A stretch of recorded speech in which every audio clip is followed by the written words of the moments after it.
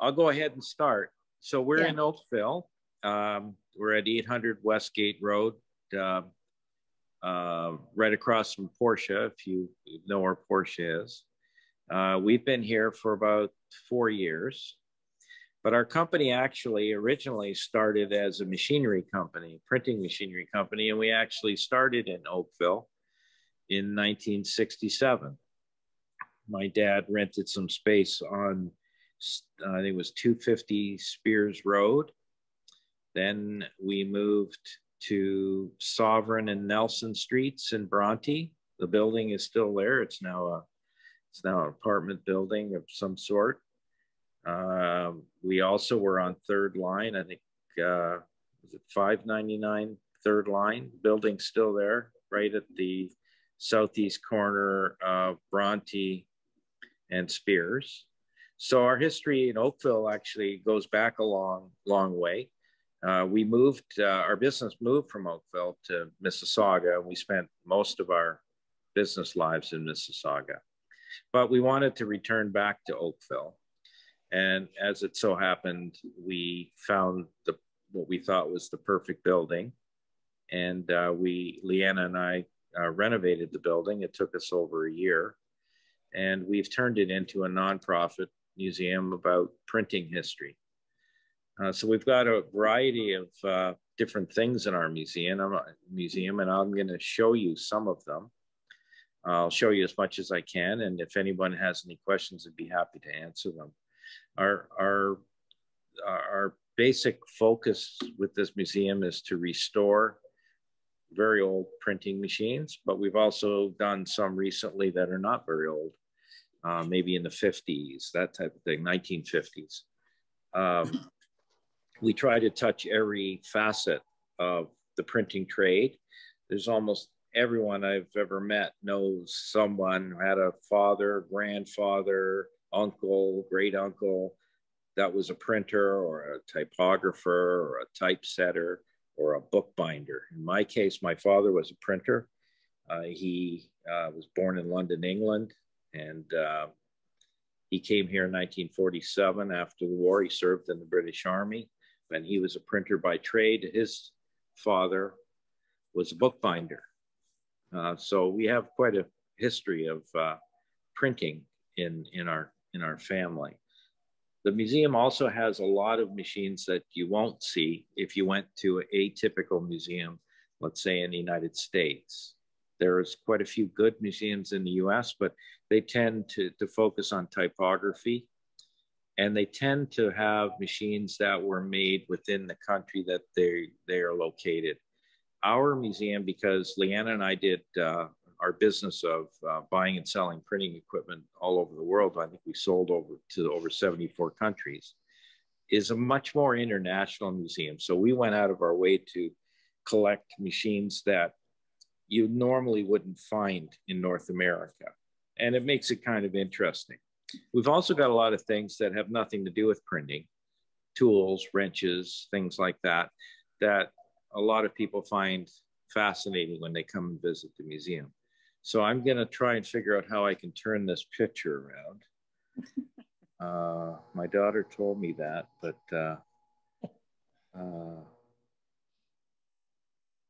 oh, here it is. Oops. There we go. Okay. So this is the start of the tour.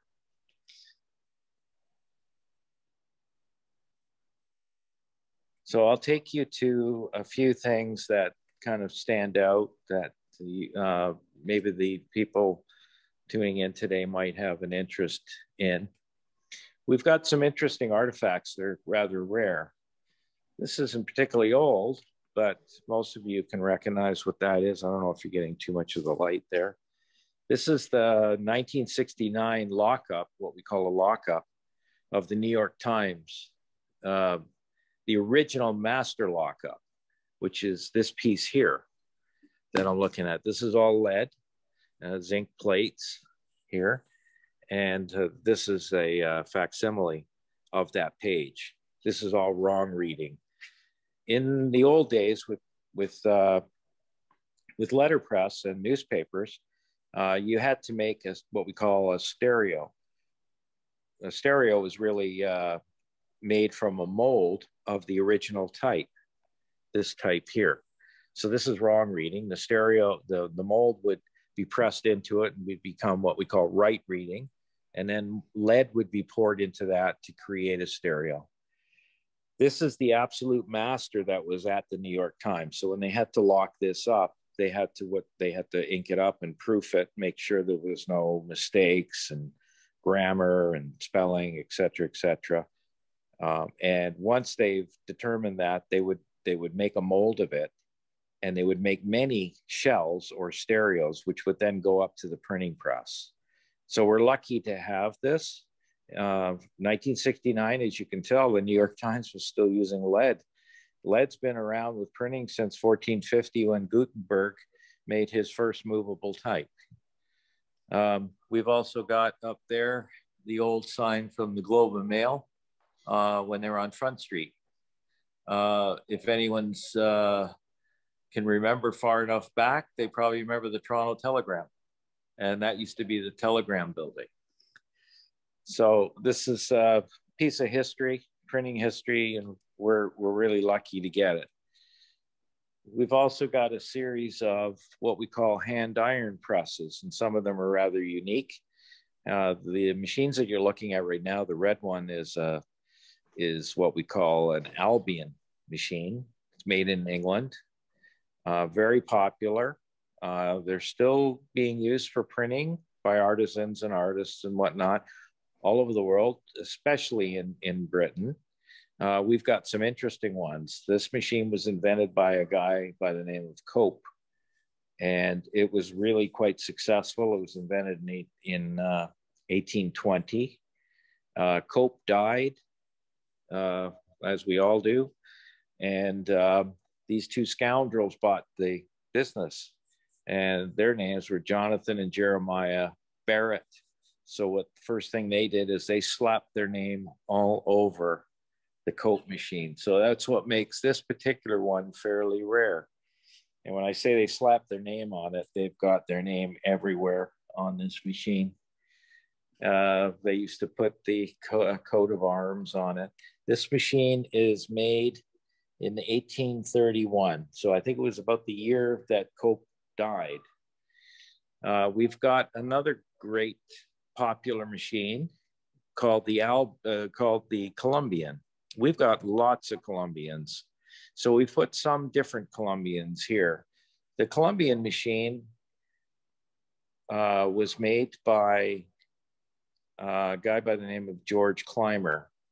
He was American, and he came from Philadelphia, but he didn't have a lot of luck making these in the US, and he moved to London, England in 1813 and started manufacturing them. They became really popular in Britain, even though they had all this Americana all over it, the Eagle, and lots of ornateness about that. But the British really took to this machine, and it was also the first iron press, before there were wood presses, that didn't use a wind screw to actually bring down the platen. And when I say a wind screw, this was using levers and what we call a great bar. That big heavy piece up there is a great bar. And that's really all this machine does. And they were used to print newspapers and every type of form of letterpress printing. We've got one that's painted pink. And because we have so many, we have a lot in storage still.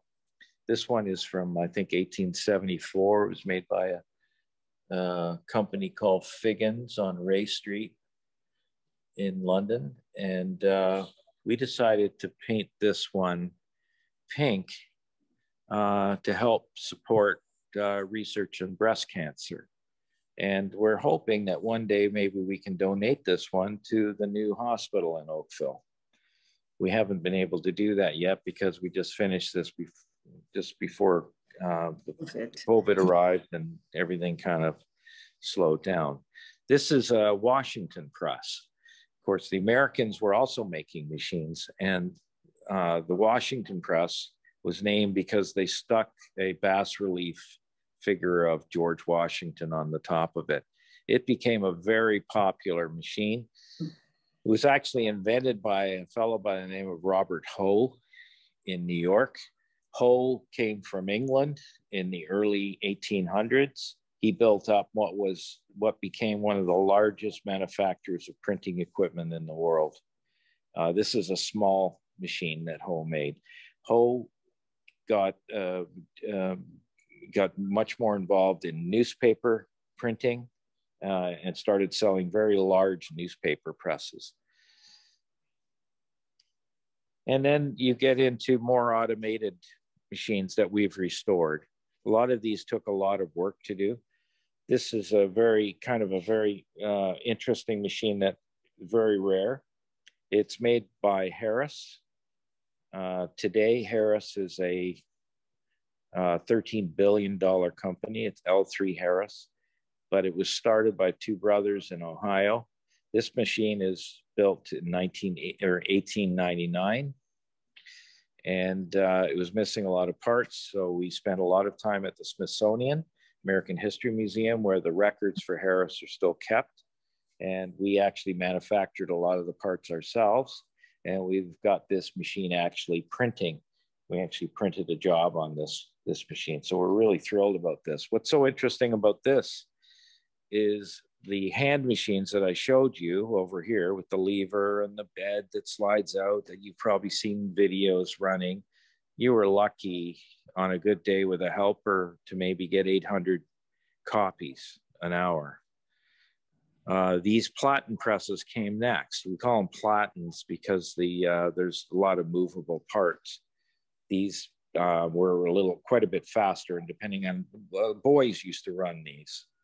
And as fast as they could feed and deliver these machines, they could probably get up to over 1,000 an hour. The Harris brothers built this machine, but they also built a really clever feeder, automatic feeder, never seen before. It's a shuttle feeder. The technology within the shuttle feeder is still used all over the printing industry today, especially for direct mail, imprinting and stuff like that. This machine could run 18,000 an hour back in 1896. And the reason that a lot of people don't really remember this is because few people have believed that a machine like this existed or could run and work. They designed this mainly to print on tags and print on envelopes. The machine next to it's kind of interesting.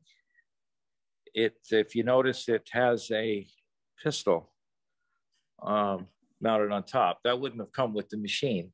The reason we have that is made by the Colt's Firearm Company in Connecticut. The gun and the printing press. The printing press, Colt's built a lot of their own machinery to make their guns. They were very good at it, and they became a contract manufacturer for an inventor in New York, a guy by the name of Gawley, to make these machines for Gawley. They eventually took over the rights to this machine, and they call it the Colt's Armory. It's quite a good machine, and the design of this machine is so good that a version of this machine is still being made in countries like Italy, China, Spain, but they're made to die cut, and they can go up to 120 inches. This is a very small machine, a 10 by 15.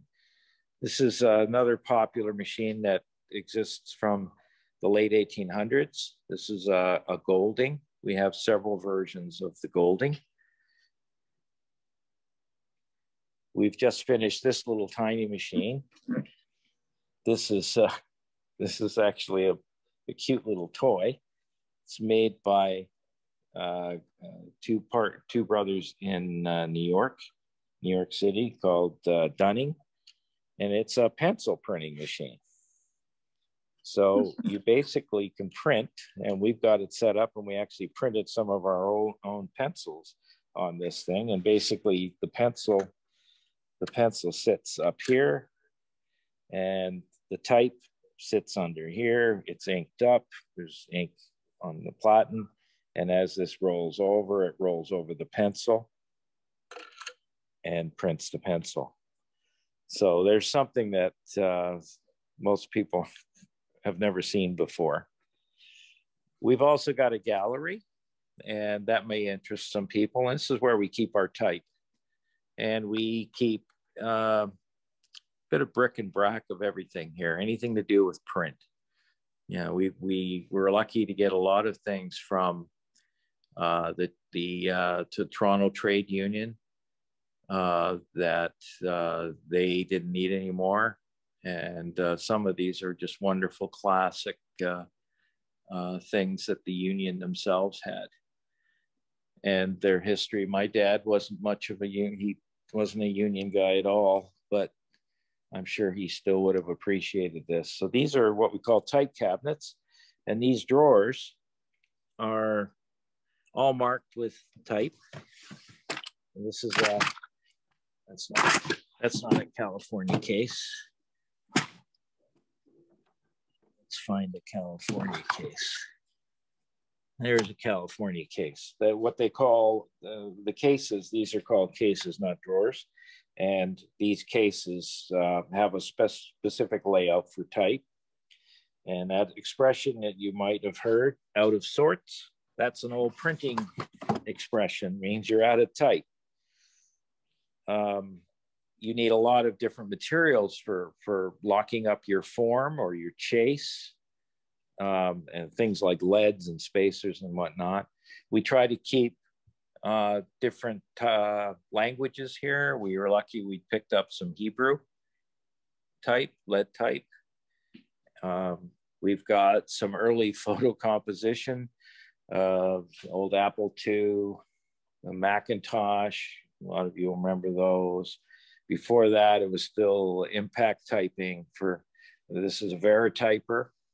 There's a big company in print where somebody, usually a secretary, would type the copy directly onto, using a special ribbon, onto a piece of paper, and then they would take a picture of that in a large graphic arts camera. We also have just finished these. These are measuring units that will measure the height of a block. In our case, in Canada, as in England and the US, the standard type height is 0.918 of an inch. So when you made or mounted onto a piece of wood a cut, you had to make sure that the cuts were all the same height, and you used a machine like this. This is a British one, and these two are American. And we also have a few of the old Gestetner mimeograph machines that we have on display, and an Edison mimeograph machine. We've kept a lot of different things in our display cabinets because some people that have been in the printing industry, they're going to be a little bit more interested in things like grippers and pads and things like that than others that haven't been to our museum. So if somebody wants to come in and look at all our type, all these drawers are full of type, and they're all marked. And as you can see, we try to keep all our type in good condition. We've also keep samples of print, some of it old, like old letterheads, things that are from a bygone era, a lot of Canadiana.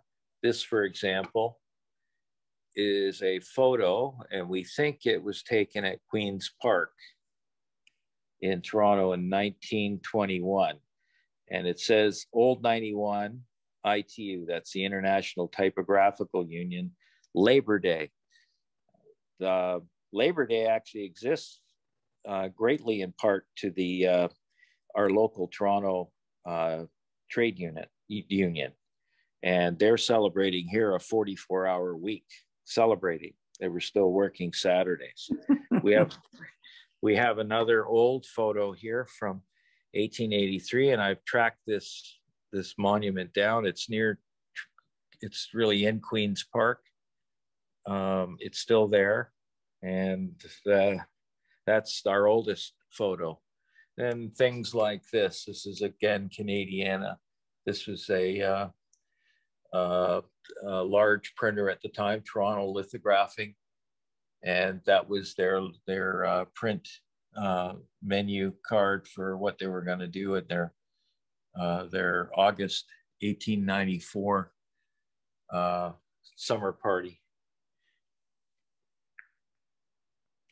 And we have some other pictures. These are all union related. This happens to be 1930, and it's in Toronto because Toronto was always a big center for printing. This is Wabasso Park from what year was this? I think this was 1924, and Wabasso Park was changed. The name was changed in 1926 to what's the name of the park, Liana? I can't hear you. You're muted. Here you go, LaSalle. LaSalle Park. LaSalle Park in Burlington. Yeah. Yeah. Thank you. Thank you. So we've also got samples of intaglio. Intaglio was used mainly for bearer bonds, money. So we've got different types of money, old money. We've got some old Bank of England fivers. And we have one that was printed by German prisoners of war during World War II. They were all Jews that were forced to print these fivers. It was called Operation Bernard, and they only came to light when they floated up from a lake in Austria.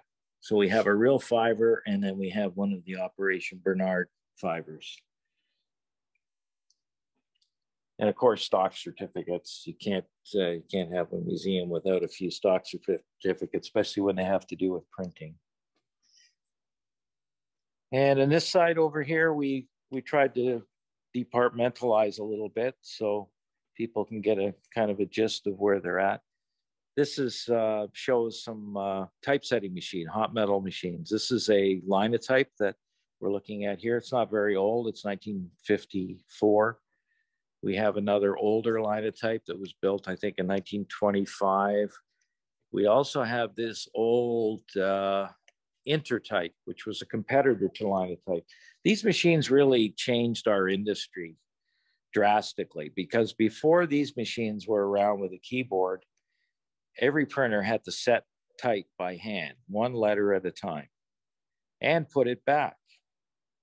With these machines, you were able to type as fast as you could type. The molds would fall down from the top. When the molds came down, they would form a line, and whatever you had just typed, you would get a slug coming out from here. And then these molds would automatically go back up the machine, fall back, and tinkle down into what we call a magazine. And if you wanted to change the type, the style, or the size of your type, you would change your magazine. And the richer a printer became, the more selection he would have. And you were using lead from pigs. There's a pig, you can see it's been in the pot. There's the pot down there, and the pot takes about an hour to heat up. And it was just a very complicated machine. It was invented by Ottmar Mergenthaler, who was a German who immigrated to America, and he invented these in Baltimore, and it became the Mergenthaler Linotype Company, and it basically changed the world. This Intertype was a company that started also in New York City. What's interesting about this one is when I was a little kid on Spears Road, there was a fellow by the name of John Holsey. He's passed away now, but he was old when I was a kid. And he rented some space from my dad. And he had this machine. And I remember he used to make rubber stamps. And in order to do that, you had to type the copy and get a slug. And then you would form it through rubber. And that's how rubber stamps were made. And I remember he made me a rubber stamp with this cast off of this machine. So when he passed away, his daughter called me, and we just had to save it. Otherwise, it would have gone to scrap. This is a Japanese type caster. It's not terribly old. I think it's 1971. We got this in Vancouver. It's a very rare machine today. And we have all sorts of Chinese mats for this. And you can actually see, if you look very carefully in here, I don't know if you can see it. You can see the type. So in this case, with the Chinese or the Japanese mats, you only have one mold. This machine would be running and the type would be forming and coming out here. And if you're too late to catch it, it would fall and go down into a bucket down here. But normally you'd put it up here. We have some paper cutters, guillotines, as they call them in Europe. Some very old paper cutters. This is a very old German paper cutter from 1877. We got this one in Belgium. The reason we got this one is because the manufacturer is a fellow by the name of Andreas Hom, and he is in Frankenthal. But shortly after that, he moved to Heidelberg. And today, that company is the largest printing press manufacturer in the world, called Heidelberg. And so that's why we have this. And we have some early bookbinding machines for wire stitching and wire sewing. This is a very rare Conisbee, made in London, paper cutter or guillotine. Very rare. This is an old Barry paper drill. There was a lot of 3-hole drilling and 5-hole drilling back in the day. Very dangerous machine today, very noisy. This is where we got our name from, even though our Liana and my last name is Howard. Howard Ironworks. We're a company in Buffalo. They actually made paper cutters. They made a lot of things. They made a vise. They made vices. They made fire hydrants. They made nut and bolt making machines. They were taken over by a company called J.D. Cousins. And that company, J.D. Cousins, exists today. They don't have anything to do with printing, but we were able to get them to agree to let us use that Howard Ironworks name. And that's why that's called what it is. We have a lot of little bits and pieces. These are kind of an interesting little machine. This is called a wing mailer. And these were very popular with schools, with newspapers, and school kids would be going to newspapers, small local newspapers after school for extra money. And they would be handed one of those, and you were able to, at each cut, they would be able to advance the label. There would be an address printed on that. And there would be a pot of water in this brass here, and it would be gummed paper. And that's how they used to put the addresses on by hand. Up here, we've got a few more platen presses. They're kind of unique. This is a Arab, the blue machine there. It's made in Halifax in England. Still rather popular in the UK and in Australia. It was said that the machine was called an Arab because the inventor, Joshua Wade, felt that the Arabs were hard workers. So everyone still calls it an Arab.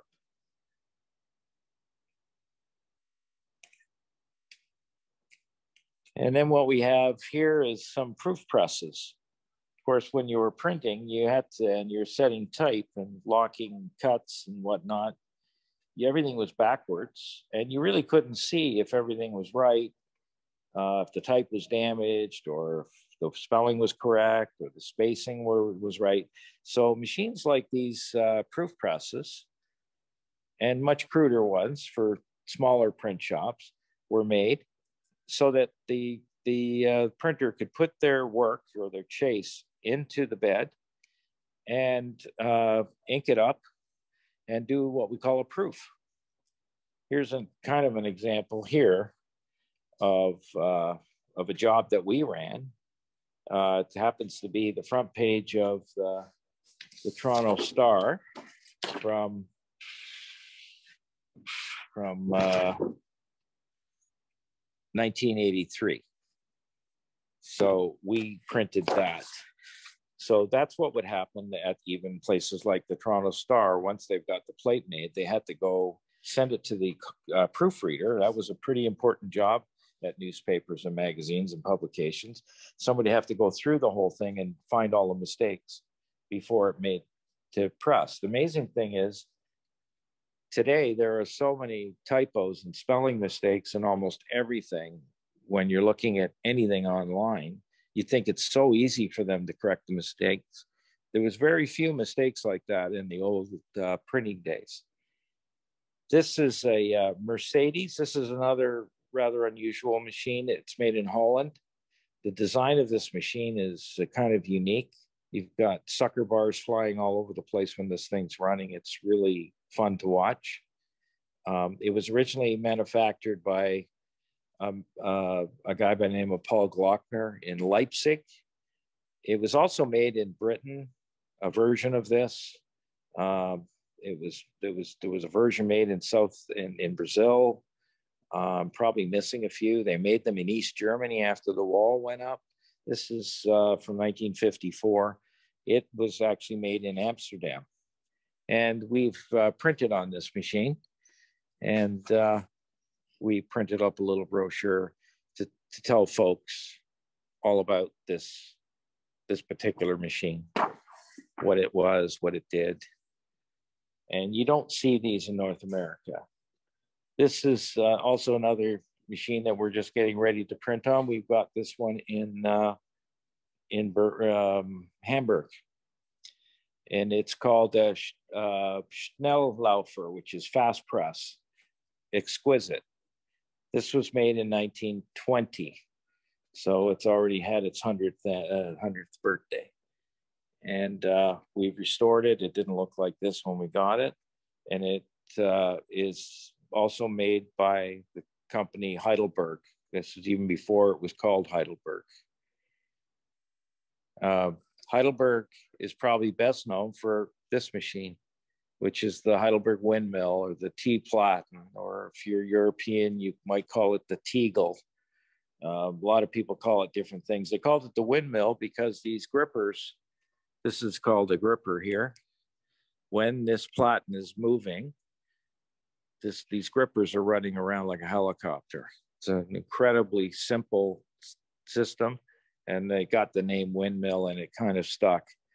Heidelberg made a lot of these machines from about 1920 up until 1985. We were very fortunate that we found probably the last two.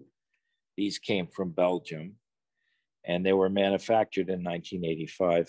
And they're actually brother and sister. We have another one up front.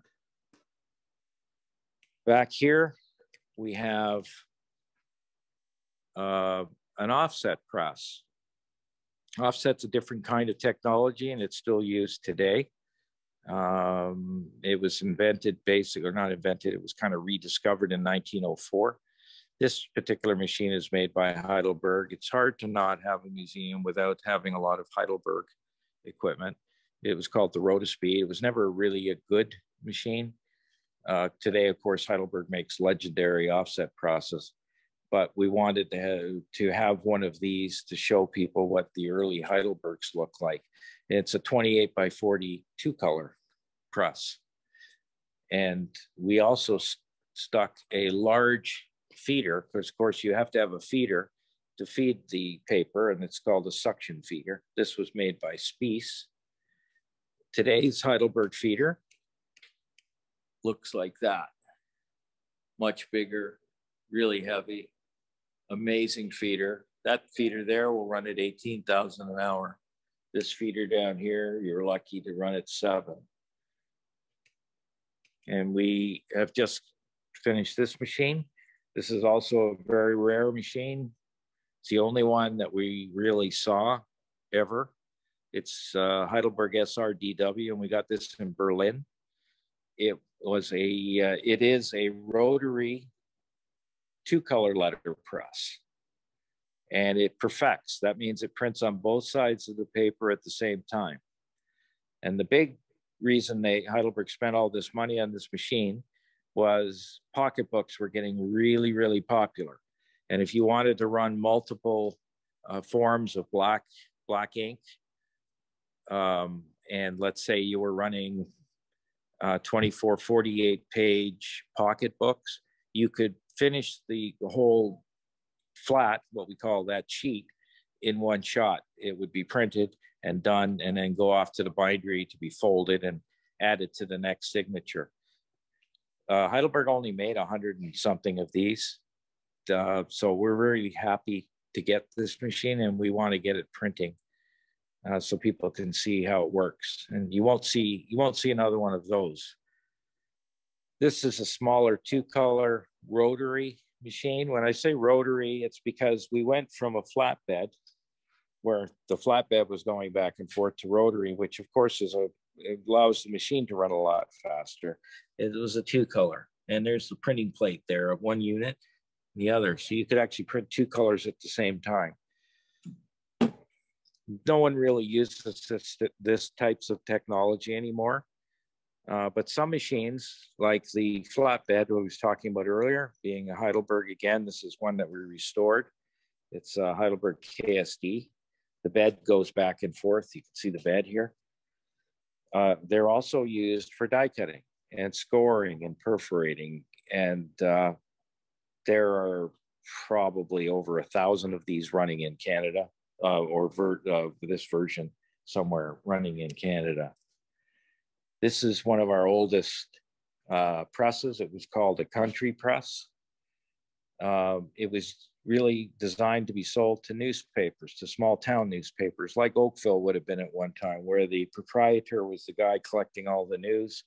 And then on the end of the week, he would lock up his form and he would print his paper, and he'd have some kids come in and fold the paper in half and distribute it. This machine was made no later than 1865. We know that for sure because of the maker. And when we got the machine, it was all dismantled, and we had to make a lot of parts for this. We actually got this machine printing. It's a pretty simple looking machine, but back in the day, this was actually made in Rhode Island, even though the nameplate says it was made in New York. It wasn't. It was a very typical machine, and it would use what we call a mangle drive, which drove the bed back and forth. And that mangle drive was used on the first machine that Koenig designed to print the Times of London. So it goes back a long way, that motion. This is another very popular machine that you won't see in Canada. You won't see it in the US either. You'll see it in Australia, New Zealand. You'll see it in England. You'll see it in parts of Europe. It's called a Wharfdale, named after the River Wharfe in Otley. And it was a very popular machine in the UK right up until the early 1970s. This is a really old one, but they came in all sorts of sizes. The thing is, a lot of manufacturers made these, and they all called them the Wharfdale, but they were made by different companies. Dawson, Payne and Elliott. This one was made by Dawson and his son. There's got to be at least 15 or 20 manufacturers of these. My dad learned his apprenticeship in London on a machine like this on a Wharfdale. It was a hand-fed, which means that the kid, the boy would have to feed, the paper would here, and you have to feed by hand, and you have to do it in time with this cylinder. And then this neat system, when this came out, the Dawson patent flyer came out, that allowed the sheet to be delivered onto this board. And that was a major milestone for printers. We got this machine in Cheddar in England, and we got it from the printer that had used it. He took it all apart and left it in his shed. And I was lucky. We were lucky to get this machine, so we had it shipped over here. And it's a nice piece of history. This is another hugely popular machine that we got in Amsterdam. It's a Heidelberg, but it's from 1949. This machine actually started, this model came out in 1935, but the war was beginning and very few were sold until 1949. So we're very fortunate that we got this machine. Then you get into stone or lithostone or lithography as it became known. This is a lithostone. It's a Canadian lithostone. It's got a multicolored job laid out on this stone.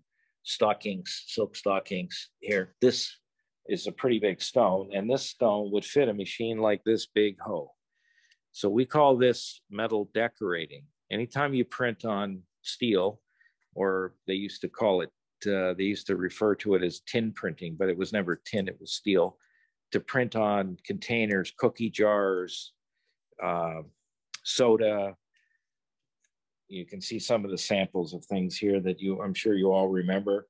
Anytime you had a three-piece can, like a soda, a pop can, a three-piece can, all the flats were printed, the beer cans. You remember the beer cans were flat. They were all printed on a more modern version of this machine. This came out of Manhattan, and we restored it. It's really also a very rare machine because most of the old metal decorating machines like this were all scrapped. There's an example of a metal decorating sheet. And this sheet was printed at Crown Cork and Seal in Toronto, where they still do some flat sheet metal decorating, but I certainly don't run on a machine like this. And there's another example of a lithostone. This happens to be for an old Toronto pharmaceutical company. Looks like label, Shuttlesworth Chemical Company, it says here. And the stone would have actually been inlaid in here instead of this hunk of cast, which was put in after so that a modern offset plate could go there. They would actually take the stone and put it in there. So you can imagine if it was a 4 or 5 or 6 color job and the stone was like that big stone there, and 2 guys in an elephant are trying to put that in this printing press and they break it, which happened a lot, you'd have to start all over again. This is a very old machine. We've also got this one in Amsterdam. This is a Klein Forst and Bone manufacturer. They actually came from the company MAN, M-A-N, Machine and Fabric Augsburg, Nuremberg. Still a very big company today. You might know, somebody might have heard of the MAN trucks. They're into all sorts of things, diesel engines and stuff like that. But they originally started out making printing machines. And this is a very interesting machine because it used a planetary gear instead of the mangle drive that I was talking about earlier, to allow this bed to go back and forth. And you can see there's a lockup of lead type here. And then somebody would be turning that hand wheel. So you can imagine that's a lot of work. And of course, with printing, you get the needed extras. You had to have densitometers. These are some pretty old densitometers. This is a really old Kodak densitometer. This one's for film. This one's also for film. It's called a transmission. And then you got into the reflection type densitometer, which is these ones here. And they would come with a little charger. This was a very expensive densitometer made by Graytag. And I remember when I started in the trade, these were a very expensive commodity to have. This is a baking unit. Now, it's not very interesting on its own, but what's really interesting about this is it was made by the Howard company, which of course you can see the name Xerox. This is before they made the Xerox Xerox machine, before they got Chester Carlson's patents to start making a machine which became xerography.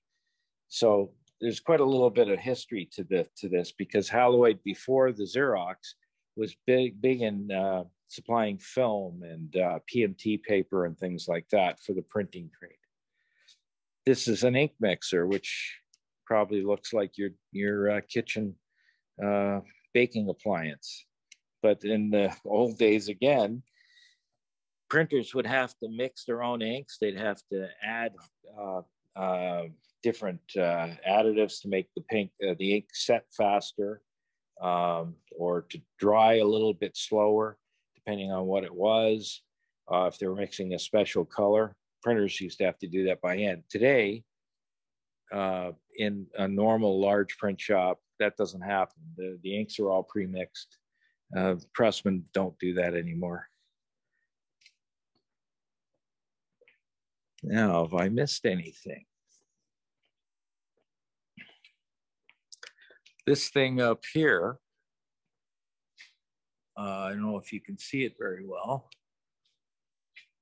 but this is a German light source.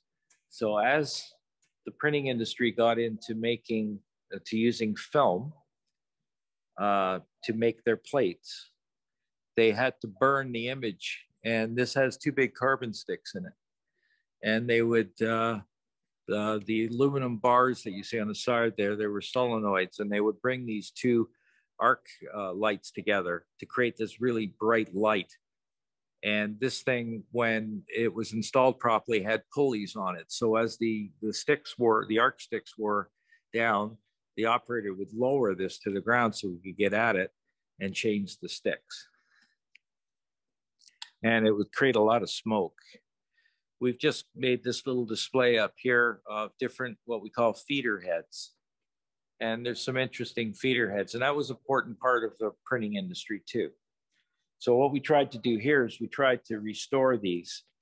Instead of just having an old mucky looking unit feeder head, we thought, well, it would be a great idea if we could restore them so people could see what they probably looked like when they were new.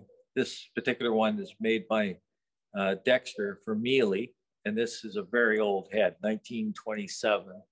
And you can see the suction cup at the bottom there. I don't know if you can see that or not. And there's different manufacturers. These are German.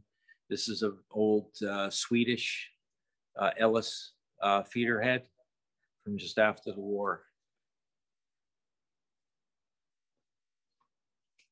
Of course, there's different tools that were needed for printing, and we made display boards up for those so people could see. We have rules. You always saw a typographer with a rule. You'd have sticks. This stick is for wood type because it's really big. It would be for doing like a header if you were in a newspaper business, you know, the screaming header at the top. These are smaller sticks. These are what the compositor would use to hold in his hand while he collected the type out of the tray, and he would fill whatever the length of the line was, he would set this. Then there's a scale on it. And we have different examples of these. We have German, we have English, and a lot of American ones. Of course, counters were kind of new to the industry, and they were used in a lot of different kinds of machines. But we tried to save as many as we could that had to do with the printing trade. A lot of these companies are still around, like Durant, Veeder-Root down here, well known as a manufacturer of counters. And then different kinds of wrenches. The old presses, depending on what they were, they didn't always use a standard size. The British, of course, used Whitworth. So we have lots of these Whitworth wrenches here. Of course, you can still find Whitworth wrenches, but a lot of these ones are pretty old. We've got quite a few old tools that are quite interesting. This side here, we've got some old tools used by Heidelberg. The interesting thing about the Germans was until the very early 1930s or mid 30s, let's say the mid 30s, all of the machines they manufactured were in Whitworth threads and Whitworth sizes. So to compensate, as they tried to, even though metric existed, the Germans would create these odd wrenches sizes. So there's several here that don't make any sense. In fact, this Hogenforce, which is a German wrench, it's marked 7/16. That's in the Whitworth size. 18 millimeters, not a standard metric size. So that would have fit a Whitworth size. And then Mealy, which was a very big company in Chicago, they didn't make this wrench, but they had this wrench stamped with their name on it. And we tried to keep as many of those as we possibly could. Some manufacturers made special wrenches. Harris did that. They were a little bit special. This particular wrench here with the wiggle was really hard to get wrench. It always disappeared. It was for the Harris offset presses to set the ink rollers. These are old traditional screwdrivers from Germany. These are from Bremer. We also have two wrenches here. This is a Czechoslovakian wrench. This is made in the DDR. These three wrenches here are made in the Soviet Union. This is another East German wrench here. So a lot of people can come and see, and even if they're not interested in printing, they might be interested in things like that. We've got different devices that people can look at, and we can explain why they're here and how significant they were. And of course, you got to have some control knobs and speedometers and whatnot. And a lot of the printing machines, they would make their own, buy the gauges, but make their own housings for them. So we included that. This happens to be a Thompson platen made in Manchester. We took some license and decided to put a Union Jack on it. This was a machine that was to compete against that Heidelberg windmill that I showed you earlier. It's a different kind of machine. There's a couple of these in Canada. There's quite a few in the UK. They're really heavy compared to the Heidelberg, and they're not as easy to use, although anyone in England would probably argue with you. This is a Victoria. This is made in East Europe, in Leipzig, before the wall. We just finished restoring this one. It has a feeder, which makes it really kind of unique. And it's a very good machine, and it's a bit of a copy of that Colts Armory that I showed you earlier, but it had an automatic feeder.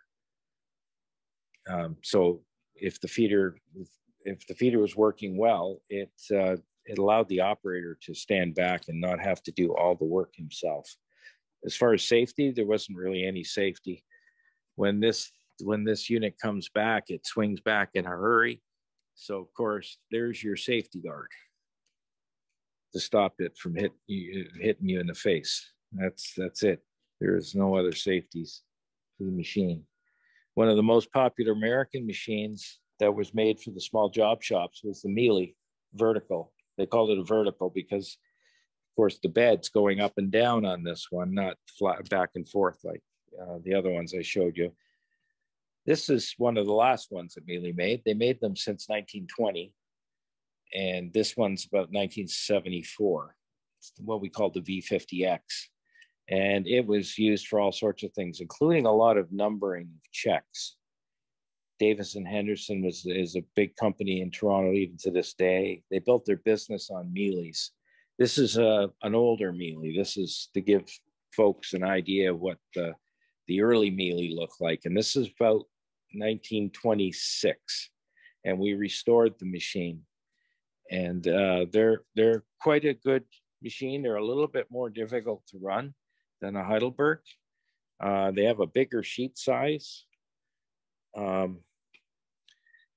And a lot of these are still running in the US, and you can find these pretty well anywhere. A lot have been scrapped, but a lot of the letterpress community in the US now and are taking advantage of these.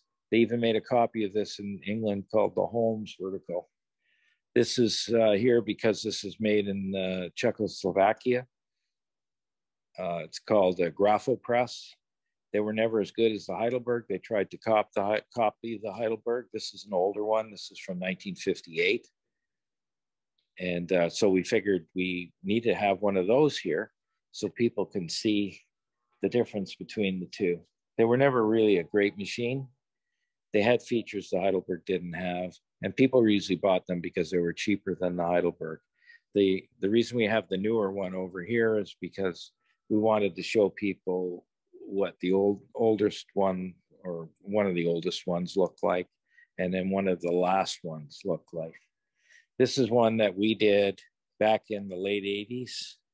It's a 1927 Heidelberg Platen, and we printed on this machine.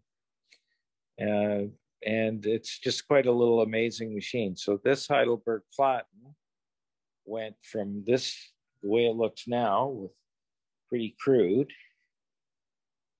to what it looked like when they stopped making it right here.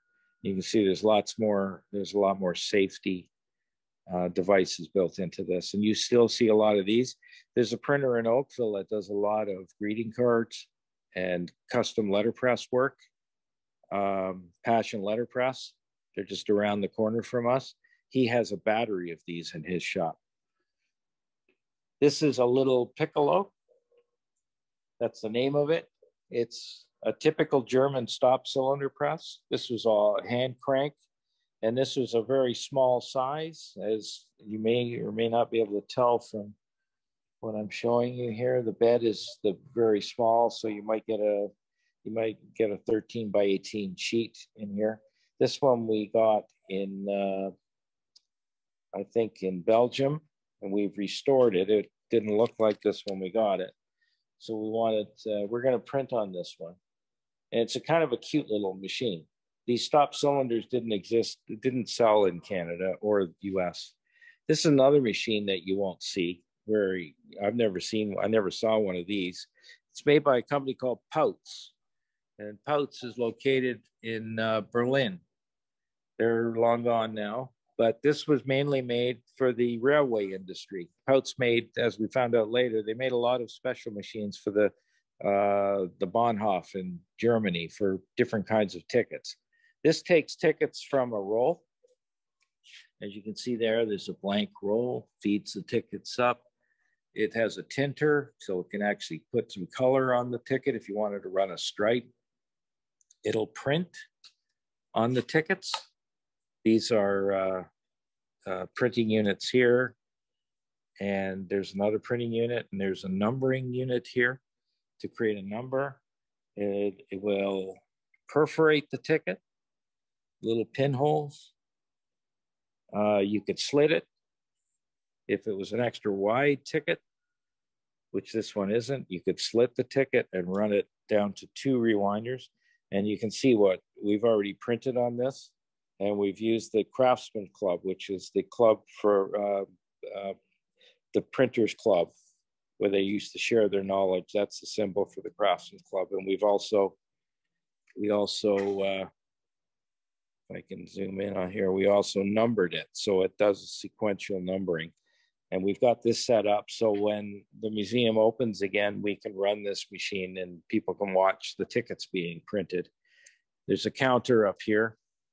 So if you were using this as a production machine today, you would be able to, if somebody needed their tickets in 200s or something like that, you could stop the machine.